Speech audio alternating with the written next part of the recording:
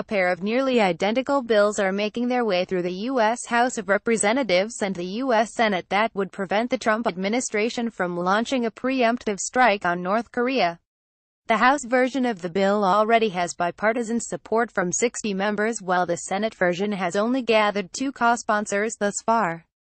Both bills note that only Congress has the power to declare war under the Constitution of the United States. The president is currently prohibited from initiating a war or launching a first strike without congressional approval under the United States Constitution and United States law, the bills state. The Constitution, in Article 1, Section 8, grants Congress the sole power to declare war.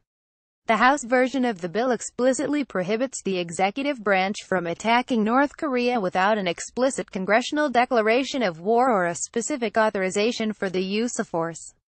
None of the funds appropriated or otherwise made available to the Department of Defense or to any other federal department or agency may be used to launch a military strike against North Korea or otherwise introduce the armed forces into hostilities in North Korea before the earlier of the date on which Congress declares war on North Korea or the date of the enactment of an authorization, the bill language states. The bill makes exceptions to defend against a North Korean attack but would remove President Donald Trump's ability to launch a unilateral attack on Pyongyang. The goal of the bill is to stop the White House from launching a preemptive attack where there has been no aggression that has carried out against the United States or its allies, not to remove a retaliatory strike capability.